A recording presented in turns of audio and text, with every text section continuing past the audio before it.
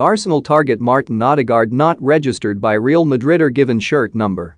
Real Madrid have given the clearest indication, yet that Arsenal target Martin Odegaard is surplus to requirements after he was not registered with La Liga for the first game of the season.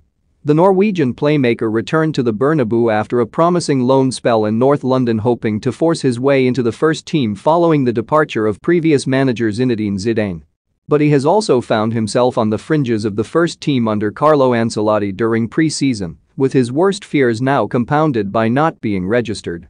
As things stand, the 22-year-old is not eligible to take on Alaves on Saturday evening, nor has he been assigned a shirt number.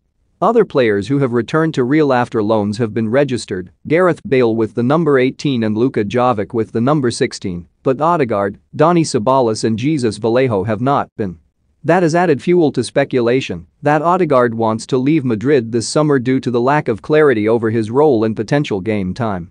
Roy Keane and Kara slam stupid Arsenal chief Edu for signing Chelsea rejects Nigel Winterburn names the one position Arsenal must strengthen in this summer. Arsenal chief Edu targets another Kia Jarabchian client to solve goalkeeping crisis. However, some reports in Spain claim the midfielder will eventually be registered, with Rafael Varane having been listed as part of the squad despite his looming move to Manchester United.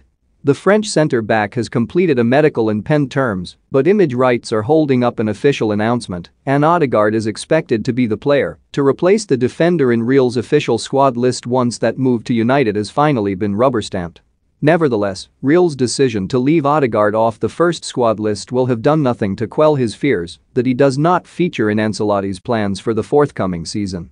The Norwegian, who is becoming increasingly concerned, instructed his representatives to hold talks with Real about his role and could push for a move should he be regarded as a mere backup, particularly with Casemiro, Toni Kroos, Luka Modric and Fede Valverde all ahead of him in the pecking order.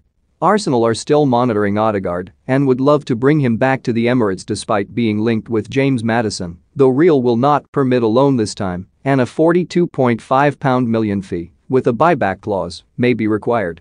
Maurian Wright highlights what summer signing Ben White brings to Arsenal more. Why are you buying Chelsea rejects? Roy Keane and Jamie Carragher slam Arsenal chief Edu's stupid recruitment. For more stories like this, check our sport page, follow Metro Sport.